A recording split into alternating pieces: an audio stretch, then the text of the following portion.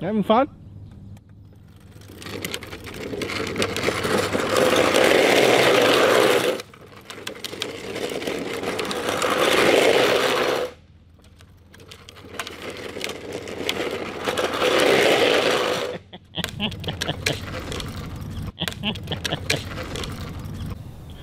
Today I have a Huffy electric green machine and it's in trouble.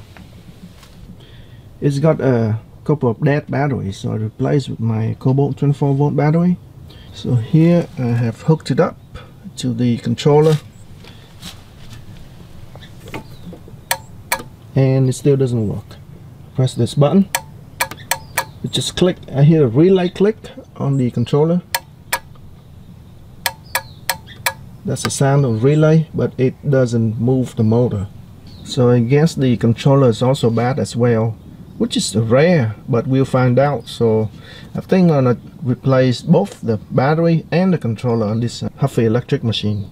So here's the bottom of the machine. In order to get access to the controller in here, you have to remove these screws. There are 4 screws.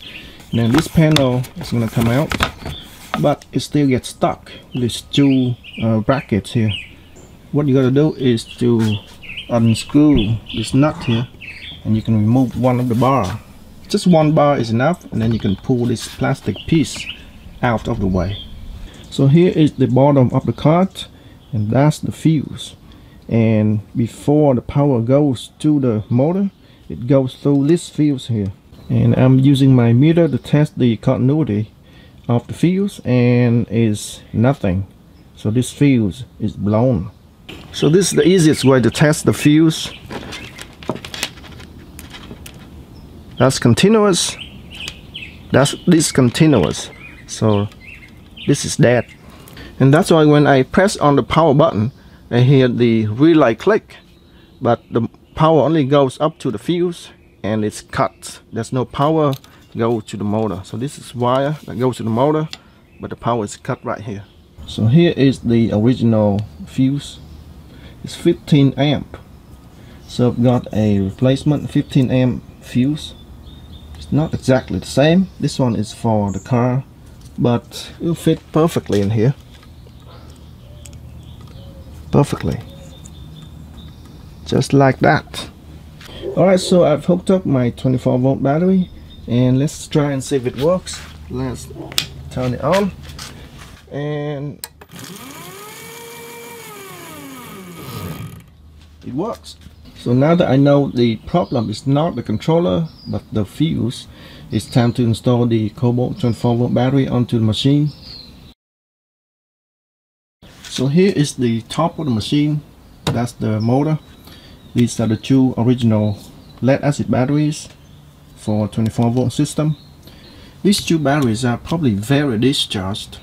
They are not dead yet. I think I can still revive them, but I don't want to use them anymore. I want to use my Kobalt 24-volt lithium-ion battery because it's smaller and it's lighter. These 2 are too heavy. So here we have the power cable that goes to the motor, and these are the original connector which I cut out and solder my XT60 connector so I can connect to my Kobalt battery pack. Now let's turn it on, and it works. So here's how I secure the battery in place. I got a bungee cord here, and it goes through the hole right there. Okay. And then down here I mounted a small hook. There is a screw mount here, so I mounted a hook on that screw mount, and now I can stretch the bungee cord and hook it up down here. So now the battery is secure in place, not gonna go anywhere. And then I'm just gonna put the top cover on. This side here I'm just gonna leave it open so that I can have access to the battery. So here's what it looks like from the side, and I can easily get into the battery, and I can replace it easily if needed. So I'm just gonna remove this bungee cord here. Just pull the battery out. That's it. Pull this out and put a new one in. That's it. Okay, go.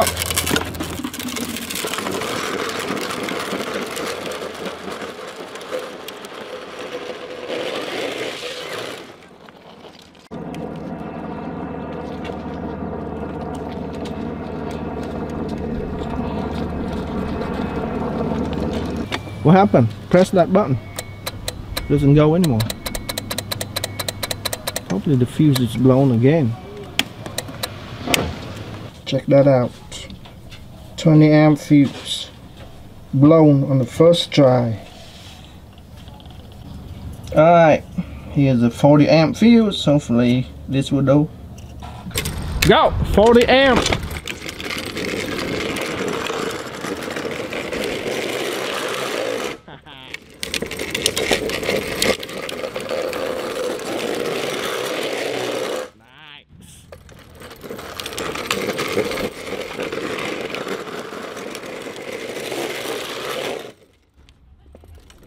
Alright. What is that? Is that level 2? Level 2.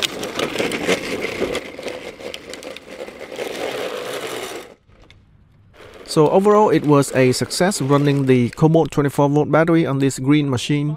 The motor got really hot and the battery drained down quickly. We only rode it for about 20 rounds and we only got 1 bar left on the 4 amp hour battery. I think the main reason why the battery drains so fast is probably because there are many stops and goes. So we just spin around and the cart stops and then we have to start again from a standstill. And because it takes a lot of power to start from a standstill versus running continuously, it does take a toll on the battery and the motor. The fact that it blows the 20 amp fuse right on the first try shows how power hungry this card is. The 40 amp fuse upgrade seemed to get the job done. We didn't have any problem after replacing with the 40 amp fuse.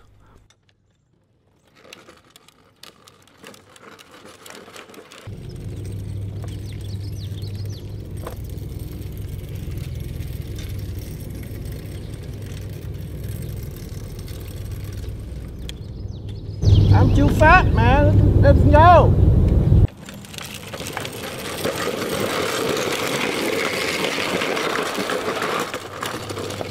There you go. You can spin on the grass.